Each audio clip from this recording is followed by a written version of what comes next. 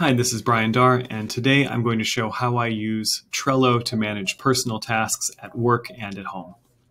So Trello is made up of boards, which have lists, which have cards in them.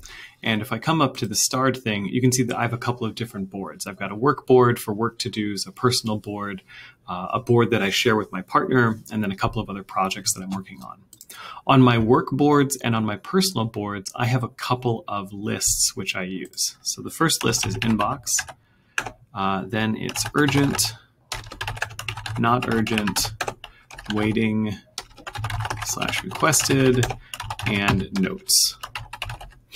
So some of how I use this is based on Getting Things Done, which is a book by David Allen. Some of it is just ways that I found that work for me. I tend to have fairly high anxiety when it comes to lists. Actually, when I have long lists that have things that aren't sorted, I just start to worry about what fires are going on and what things do I need to worry about. So this is the system that I found that helps me the most. But continuing on a little bit about the way that Trello works. So in each list, you can add a card, and the card has a title.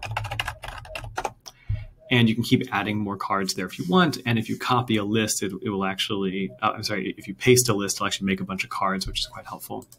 Actually, you'll probably find a lot of really helpful little surprising features in Trello. Once you click into a card, though, you have the title, you have a description, you have comments.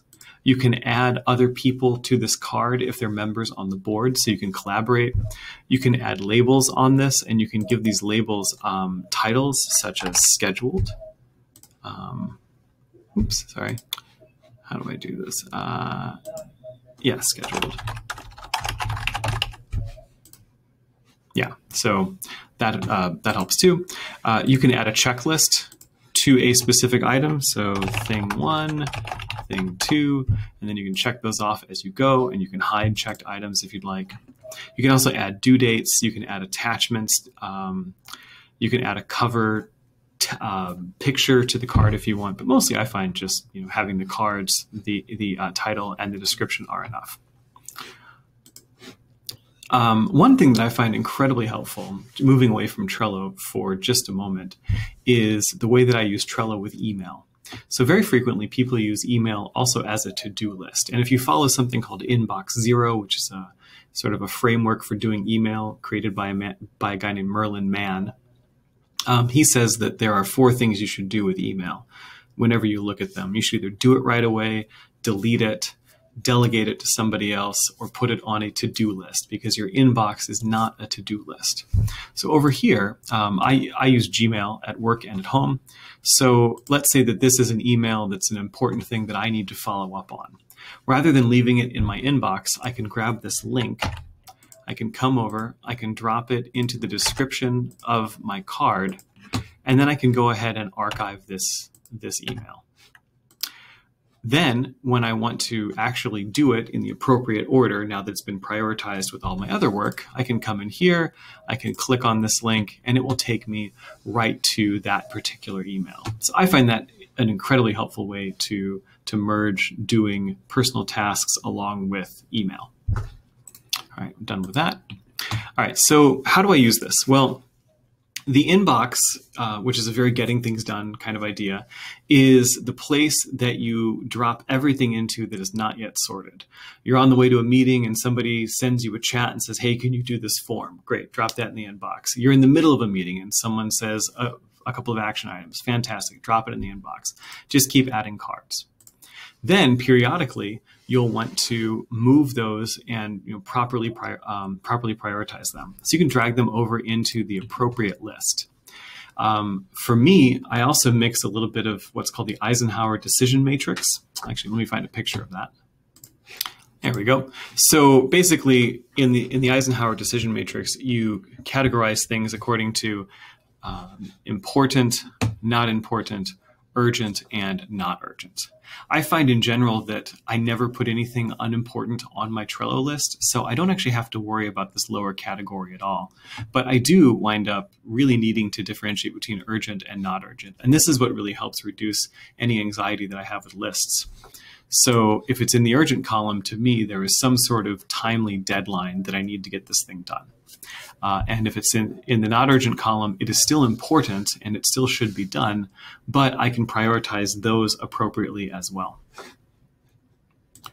One of the principles of the Eisenhower Decision Matrix is that you generally want to try to spend most of your time over here in the important and not urgent category. This is things like exercise, relationship activities, long-term growth opportunities, things like that. If you don't spend enough time over here in what they call quadrant 2, these will eventually move over to urgent, and then you might feel that pressure of having things stacking up. For me, I find it very helpful to have urgent separated because whenever there's a bunch of things in urgent, I know exactly what I have to do next. And once that's empty, then I can come and turn to the non-urgent pile. One thing you can do is you can also add due dates to these cards. So let's say that I know this one's due next Friday at 12 o'clock. I now have a due date showing up, and then this will start turning colors as it gets closer and closer to that. Now, let's say that I'm a manager or I put something on my calendar. Well, let's go with the manager example first. If I've asked someone else to do something, but it's still important to me that it gets done, I'll move it over here into waiting requested, and I will typically add a name, let's say Bob. And then I know to check back in with Bob at a certain time on this. This is nice because it just sits there with me not really paying much attention to it until every once in a while I look over and I think, oh yeah, whatever happened to that thing? But combining that with due dates will make it pop more as well. Conversely, if there's something that's important for me to do, but I can't do it yet, I'll put it over there. For example, my car is out getting some body work and I can't get it to an emissions inspection yet. That's a real thing right now. Or if I have something on a calendar, I will either remove the card because I know it's on a calendar and it really only needs to be in one place. Or if it's extremely important and I really do need to follow up with it, I'll put it on a calendar and also drop it into waiting requested. Because I'm in this board a lot, I also have a note section. You may or may not want this kind of column. Maybe you use Evernote or Google Keep or Google Docs or some other note-taking function. So you may not want to have that section over there.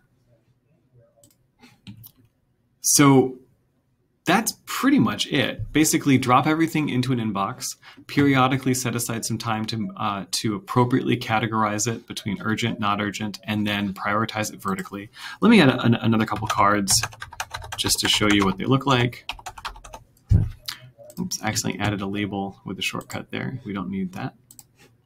By the way, with your labels, if you click here, you can expand them to show what they are. But so let's say that I have a bunch of stuff sitting in inbox. I'll periodically spend time dropping it into the appropriate places, recategorize them relative to each other. Yeah, that's really about it. Something that I do find helpful, if you put 3 dashes in a card or more than 3 dashes, I usually leave this little list separator up here. And then as I'm planning my day or my week or my hour, I'll work through the urgent stuff first. And once all the urgent stuff is done, I'll come over to the non-urgent pile. But I find it helpful to note what I'm going to work on during this work session, whatever that means, this weekend, today, next hour. And I'll use this card to drag down and show these are the things that I'm working on next. When you're done with things, what you can do is you can drag them into a done column if you want. I tend to just archive them by clicking here and then scrolling down and clicking archive. I also love shortcuts. So really what I do is I hover over and I press C, which is archive. You can also get Trello on mobile, which is extremely helpful. To archive on that, you just hold down on a card and drag it up, and that will archive it as well. And I find the mobile aspect of this really helpful because you can sit in meetings, quickly take some notes, drop them in the inbox, and then move forward. You can use this tool with Teams. We also use it a lot with sometimes at work, sometimes personally, to collaborate on work. Being able to drop attachments, links to Google Docs, links to other files really makes this possible. When working with teams, typically we do columns that are called to do, in progress, done. Maybe we add a backlog column that is before to do. It's also helpful to have a column that has a card that says how to use this board if you're doing it with a collaboration. If you're using, if your teams need a more restricted workflow, there's other tools that would work better than Trello. Jira is one of them, where you can build workflows and track all kinds of work for much larger teams. But this is how I use it personally, and I find it very helpful. Please let me know if you have any questions, and thank you very much for watching.